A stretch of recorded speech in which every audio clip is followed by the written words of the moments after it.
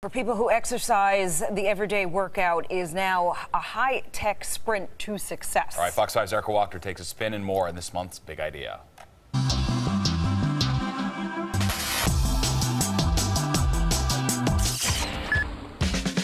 I kind of really like it. The ever-evolving world of technology can help us improve our fitness more than ever before. We all need a little bit of extra encouragement to help us reach our fitness goals, and adding in both the sense of fun from video game and also the power of community can help you achieve your goals. The company Zwift, for example, bringing multiplayer gaming technology to indoor cycling, changing your workout forever. And there's your time on the sprint. You can see where you rank with everybody else who's doing it right now. That's right. Zwift works in real time and sets you up against riders anywhere in the world on courses in London, Virginia, and a fictional island. At any given day, there are dozens of group rides and races that happen all around the clock. All you need is a bike, an indoor trainer, and computer or tablet to run the program on. The software even pairs with an app so you can interact with other riders, change courses, and set your workouts. If I'm working out like by myself, you know, you're just going to be staying at that cruising level. This really antes that competition level. And while I was on my first Zwift ride, cyclist Allan Rego has been using the technology since it launched in 2015. And I guess I come at it from like a little bit more of the serious side of things. But I don't necessarily want tools like this to be a distraction to my training. And when I first experienced it, it was much more than I could conceptualize. It actually became like a real focus. It brought some real focus to my training.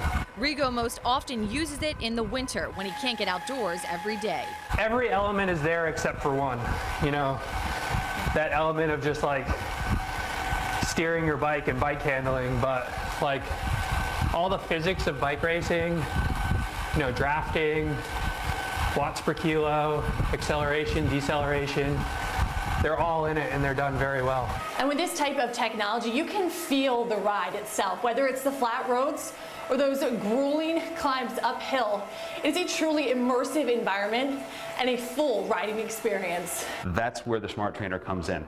It adjusts resistance based on the gradient in the game, based on the quality of your draft with other riders, even based on the type of bike you choose to use in the game. There's a lot of things that we brought over from video games to incentivize you to work that a little bit harder, to compete against the guy next to you, to work for the goal in front of you.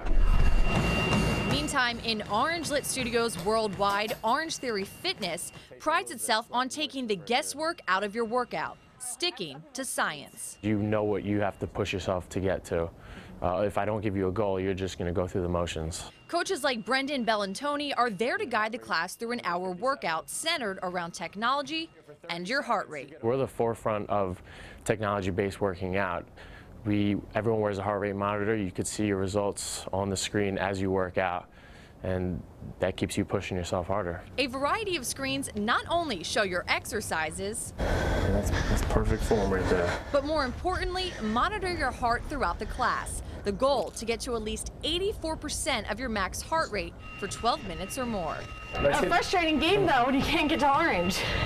You feel like you're still working hard. You learn how to push yourself into those zones. The high-intensity training is scientifically structured to keep you in that target zone, to spike metabolism and increase energy. Building more muscle creates that EPOC, which is excess post-exercise oxygen consumption, which helps you burn more calories when you're not here. And no matter how you get your sweat on, just think of technology as another piece of exercise equipment. Because like it or not, it's the future of fitness. How you feeling? Horrible. But it's a great workout, that's for sure. Erica Wachter, Fox 5 News.